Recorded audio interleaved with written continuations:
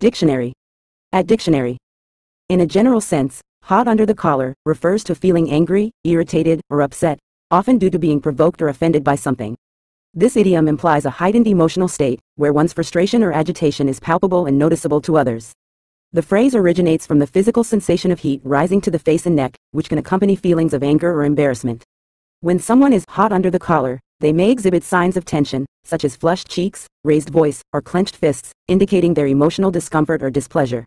This expression is commonly used to describe moments of heightened emotional reaction, particularly in response to perceived injustices, insults, or provocations.